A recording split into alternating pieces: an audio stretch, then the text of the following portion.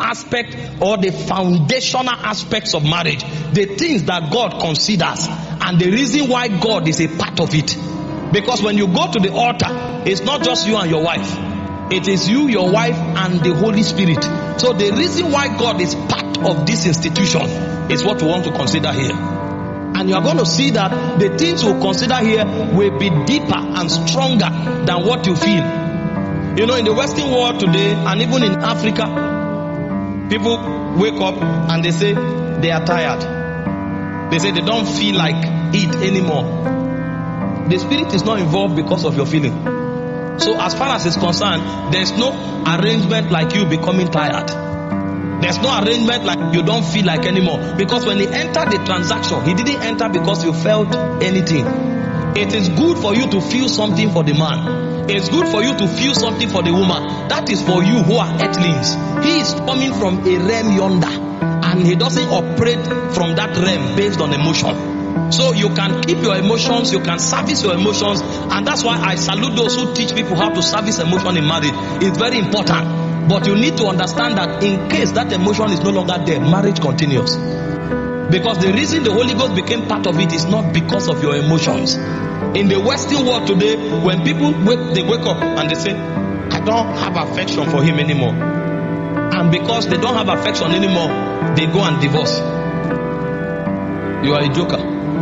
If you think a spirit that is ancient like the Holy Ghost will come and become part of something and commit himself on the strength of your feelings, you don't know what you are talking about. So there are psychological aspects, there are emotional aspects, there are bodily aspects. In fact, when we are doing marriage counseling, we deal with subjects like expectations in marriage. We deal with subjects like intimacy. We deal with subjects like children and parenting. We deal with subjects like communication. We deal with subjects like conflict resolution. We deal with subjects like personal growth and, strategies. We deal with subjects like dealing with extended families. We deal with subjects, like ethics, codes of conduct. All of those things, we deal with them when we are doing counseling. But the mysteries of marriage are deeper than that. So this particular meeting is not for such. So I'm not going to tell you how to communicate with the person. I'm trying to leave a disclaimer. I'm not going to tell you how to dress well to win the affection of your husband. It's important for marriage counseling. When we finish here, we can go to marriage counseling. Here, we want to know why marriage is important to God. Why when you enter, you can't back out. And why you have to take caution before you enter. So if you understand this, you will not marry somebody because he's tall. If you understand this, you will not marry somebody because she's dark. If you understand this, you will not marry somebody just because you have emotion. When you understand this, you are going to check deeper things, deeper parameters. Not neglecting these other ones, but you are going to what? Check deeper parameters. So what are the mysteries that undergird this institution called marriage? Number one, the reason God instituted marriage is because marriage is a spiritual gateway for transferring inheritances and ordinations. In Genesis chapter 2 from verse 7, God revealed the only technology that is available in the spirit for imparting life. Genesis 2:7. No other angel knew any other way by which life can be imparted. The only way life can be transferred is when God breathes. That's all angels knew. When God is creating any being, what he does is that he breathes into that being and life enters that being. And so in the college of angels, when you ask them, how is life transferred? They tell you it is transferred through the breath of God. So if God does not breathe into you, there's no way you can be animated. Now, when God created the earth realm and he wanted to secure his agenda on the earth, there was need for his program to be transferred from one generation to another generation. And so God needed a new technology of communicating life, not just through his breath anymore. So that as his agenda is being transmitted, because his agenda runs within the economy of life, let there be another channel by which life can be communicated so that his agenda can be transferred. And so when God created the man, he breathed into the man, because that was the standard procedure of imparting life. Now all of a sudden, he now discovers, if this man needs to transfer this thing and multiply the earth, I won't be able to come every day to keep breathing and keep breathing. So what I need to do is to establish an institution through which I don't have to breathe, but life will still continue. So what he did was that he said it's not good for the man to be alone. He now entered into the man, brought out a rib and formed the woman. And from there, he created another channel by which life can be communicated. So it is through the gateway of marriage that life can be transferred without God breathing. So when God wants to create another Adam, God will not go to the dust. He won't need to go into the rib. There is something that can happen between the Adam and the Eve that can produce another life that will be exactly like the first Adam. On the strength of that, Adam can be multiplied and God's agenda can be multiplied. So the first purpose of marriage from the realm of God is for procreation to take place. And in the course of procreation, God's agenda can be transmitted. This is why is this person part of your agenda for my life? Because the reason that union will hold a place with God is because there is a heritage that should be transferred. There's an agenda that should be transferred. But you see, today, people don't care about divine agenda anymore. Well, so in fact, there are places where people get married and they say, we don't want children. We just want to love ourselves, live together, and keep ourselves company. Because they think it's all about their emotions. They think it's all about their selves. And so when emotion is no longer working, they cut off and look for another person that they can breathe emotion. But when God was creating this institution, he wanted a channel through which he can transfer agenda. He can transfer purpose. He can transfer ordination. And the only way ordination can be transferred is if life keep being replicated. And marriage became one of the bases through which God can keep replicating life. The reason Jesus can be traced to Abraham is marriage. Now, if Adam did not have the capacity to procreate, then Jesus would have appeared on the street and say, I am Jesus. All of us were wrong. But the reason Jesus did not appear was because God kept marking that track. And God kept watching that lineage. And he watched it from Adam, watched it through Abraham, watched it through David, watched it until he came to Joseph. God marked one bloodline from the foundation of the earth until the day Jesus came. So long as that gene keeps transferring, there's a possibility for a divine project to be executed. And that's how it is for every one of us. Everyone who is here today, there was an agenda. And if you go into God's structure in the spirit, there are dimensions that can travel through certain or through bloodlines. There are dimensions that can travel through certain lineages. That's why even in the Israeli tribe, there is the Judah tribe that can handle scepters. It's not everybody who came out of Jacob that can be a king. It is a Judah that can be a king. And then you have the Issachar that have the right to the prophetic so that they can give direction to Israel. Because there are certain ordinations that are tied to bloodlines. So what God does is that when the time comes for that ordination to be transferred to the next generation, God comes upon you and puts a government. That now you are about to transfer my ordination to the next dispensation. You can't just marry anybody. Because there are people you marry who don't have that spiritual genetic structure to be able to host a dimension. And so you may love them, but if you marry them, you will truncate a possibility. If you marry them, you will shut down a spiritual operation. If you marry them, you will cancel out an agenda. So although God respects your feeling, God will give you a choice. If you want the prophetic to continue in this lineage, you will have to let go of your emotion, because I am writing a prophetic code, and that code passes through your DNA. And because that code passes through your DNA, there are sacrifices you must make if this lineage must continue. So when you want to marry as a kingdom agent, you will have respect for ordination, not feeling. You know, feelings can be built, but ordinations are eternal. They were crystallized from the studios of heaven. You don't have the power to create ordination. Only God has such powers. And so what God will do is that He will ensure that the right combinations come together. And it's not just about the gene, because in Christ we no longer function by biological gene. It's also about the capacity, through process, capacity, through training, to be able to raise that child in the way of the Lord. So Proverbs 22 verse 6 said, train up a child in the way that he should go. You will read it and think it's about good character. It's not talking about good character. In the way that he should go means, before you were formed in your mother's womb, I knew you. I ordained you to be a prophet. So there are certain persons that have been trained with the capacity to raise prophets. So when you want to marry a woman who does not have the orientation to raise a prophet, and it is destined upon you to produce prophet, God will say no. Because if you marry that woman, the child will not go in the way that you should go, because the utensils for equipping is not with her. She was raised in a family where people do what they want. Everybody is a harlot, my brother. Even if she repents, the skill, the capping is not there. And so when God considers ordination, He will tell you, your loins, the seed of your loins were numbered from eternity.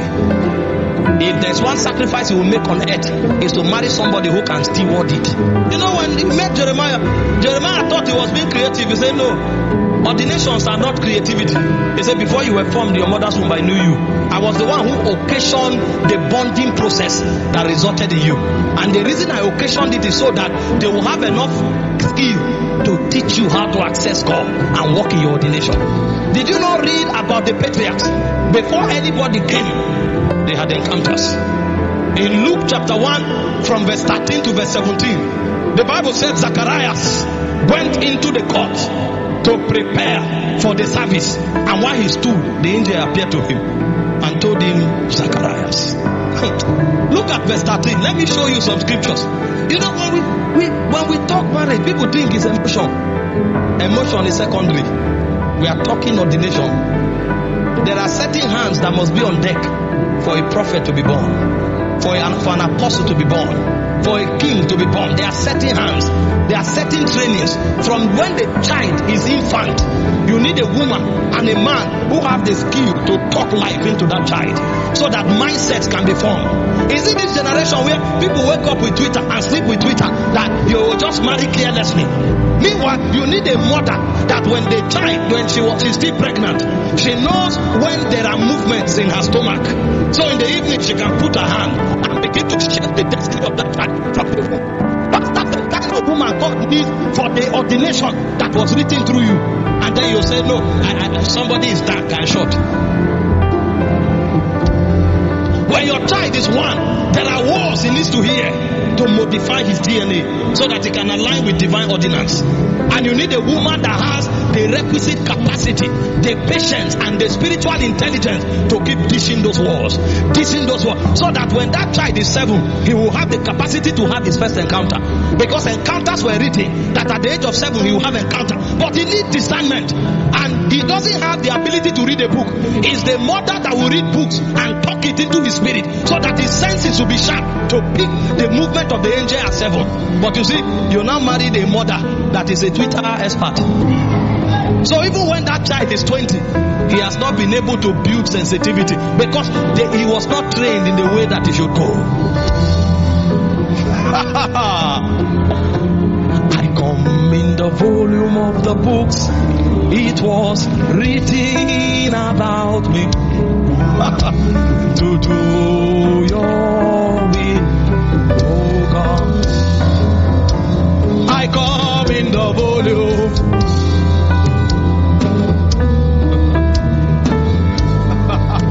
Rakibo Asalata Pararana Mandadira Kai. We can't charge here. Wait. Look at this scripture. Please sit down. It said, but the angel said unto him, fear not, Zacharias. He said, for thy prayers is heard. Because there are certain children that won't come until you have raised prayers. You need prayers. So it's not that you are barren. You need prayers, because you need a spiritual womb to carry that child. So God can wait for 5 years. If the man you married is not a spiritual man. He will tell you, I'm the only son. My people need a male child. Meanwhile, what they are saying is that you need a womb that is incubated with priesthood to be able to raise this king in the spirit. But the man is under pressure because his grandfather said they need a boy. And because of that, after 5 years, the man will come to you and say, you say, we have tried. It's not working, so I've decided to take a second wife.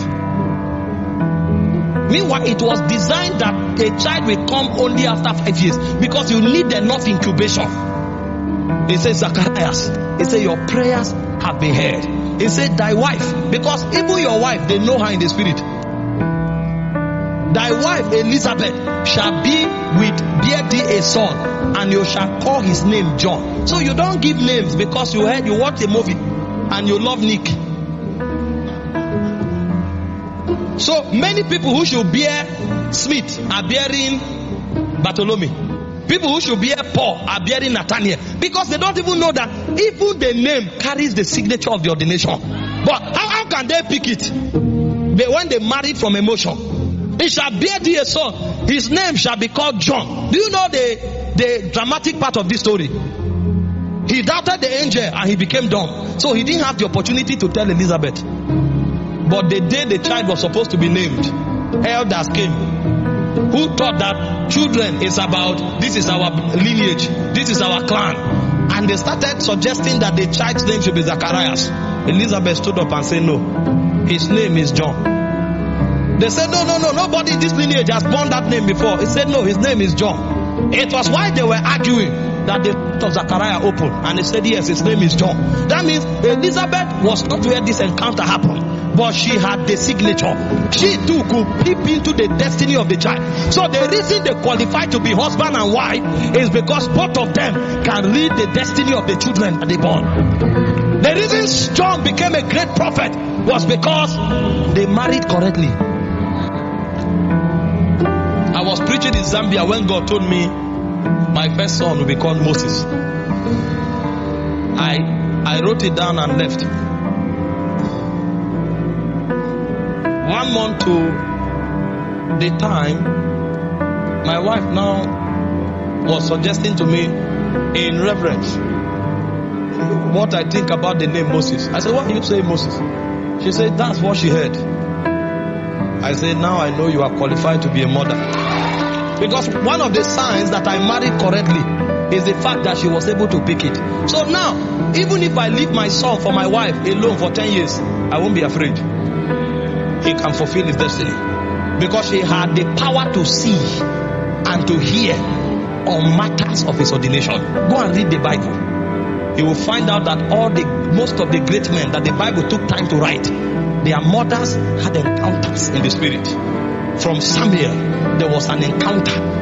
To Samson, there was an encounter. And that's how it continued. So the reason they are able to steward those destinies and to birth those giants was because they knew their ordination. And so you meet a man who has no power in the spirit. You meet a woman who has no power in the spirit. You are married because of sheep. It may take another 50 to 100 years before God visits that bloodline again. That's why you come to certain families, darkness will rule for 80 years.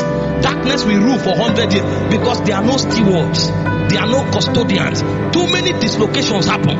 And it will take God 100 years again to begin to connect the clan. The clan. He will take time. Because maybe it is great-grandchildren of different lines that God will finally go and connect again to realign the design of ordination. Ordinations are born through marriage. Divine heritages are preserved through marriage.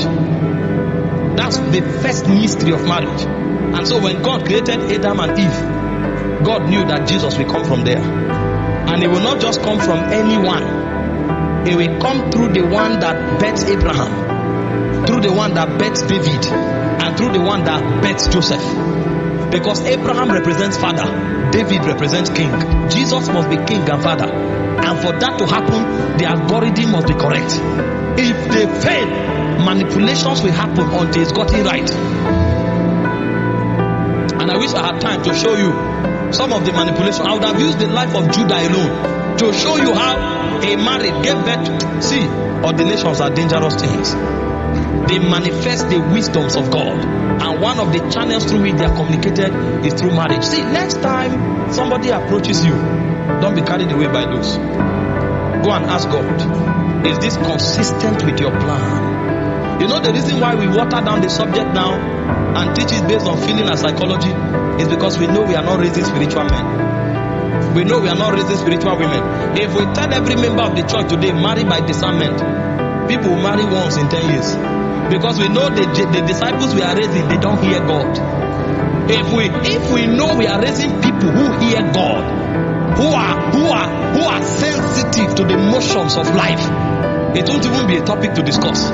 Because the lady will walk up to you and say, yes, that guy came to me, but when I checked, it was not God's plan. It won't be a topic to discuss. Everybody will pick frequencies. And if we begin to give birth like that, in a short period of time, we will take over the world.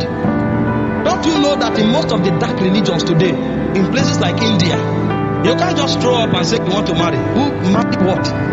They will check the stars in the spirit through astrology. They will check to see if there is alignment. It is on the strength of the agreement of the stars. That's how they will choose even the date of the marriage. And then you are wondering why they are taking over the world. Because they understand the place of spirit on these matters. So when they give birth to children, they can tell you who is king. They can tell you who is prophet. They can tell you who is a businessman. Because they have checked that stars align. And so they can pick the utterances of the spirit to know what their destinies represent. It's only in Christendom that people, you throw up from out of the street and say, I love this person's hair. And you are marrying because of hair. Marrying because of leg. Marrying because of buttocks. Marrying because of chest. When God is looking at things that were scripted before the foundations of the world. Because we have raised carnal people who don't have spiritual sensitivity. If you want to get it right, and this is not about happiness. You can marry a man who will take you to Bahamas all your life. But you will raise children that are godless. You will raise children that may end up as swindlers. You will raise children, even if they have money, they will not be relevant in God's agenda. Because there is a distortion in spiritual alignment. It was not consistent to divine plan. God knew why He put you in Africa. And if you are spiritual, everywhere you go will be orchestrated by God so that you will meet that person. That's how God works.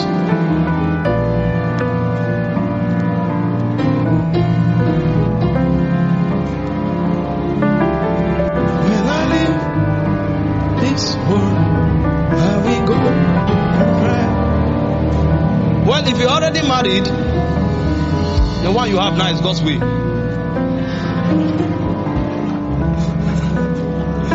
But those who are not yet married,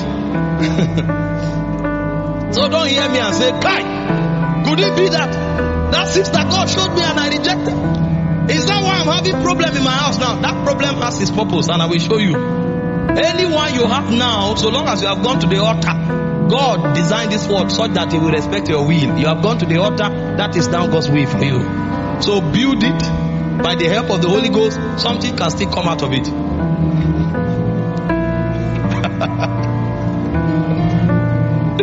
I wish I had time to tell you my stories. Oh, God of mercy. Thank God I married a beautiful wife. But the Holy Ghost brought me to a place and I had to agree with Him that even if it's a baboon you show me, I will go ahead. I'm telling you, I'm on the altar, I'm telling you my dialogue with God. Because I had my own specs. You know this idea of see, there are lots of garbages. If you are a spiritual man and you want to fulfill God's purpose, you know there is the perfect will, there's the acceptable will and the good will. Many people will go to heaven with acceptable will, and then they will discover the disalignments they created because they allowed their emotions to lead their lives. Number 2, mysteries. The second thing about marriage is where I began to read from, is the mystery of oneness. And I will show you how that mystery works and why God insists on that mystery. Now, the reason I started with the first is because If you miss one, the second one will be more difficult. Because God knows your ordination. Now, imagine me, for example. God knew from before I was born that I will travel and travel and travel, and if I have time in my house for 1 week, it will be a blessing. Imagine if I went and married one fair baby rubber lady who wants her husband to put hand on her shoulder, put hand on her waist. They are going to shop together. They are going for holiday together. Anywhere they are going together. I would have had problem from the first month that will never be resolved.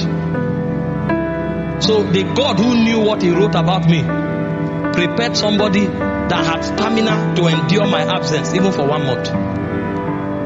Anytime God permits me to come, I've come. And anytime I'm not around is part of her destiny. They taught her when she was a child that she will marry a man of God. And that man of God will be all about the Father's business. So she grew with that mentality. She grew with that mindset. Although she loves it when we are together, but anytime I'm not around, I'm in the missions. Because I'm married to the Holy Ghost. Imagine if I married somebody who all her fantasy is that every day they will snap together, they will put online, they will... I'm not even the type of person that you'll see my personal life anywhere. Personal means personal. You will hardly, if you find anything about me anywhere that is personal, somebody got it and put it there without my knowledge. And then you marry somebody who, even if she coughs, is on the internet. You will now be quarreling. They will now come and say, why are you quarreling? She will say, I cough. He didn't allow me to upload it.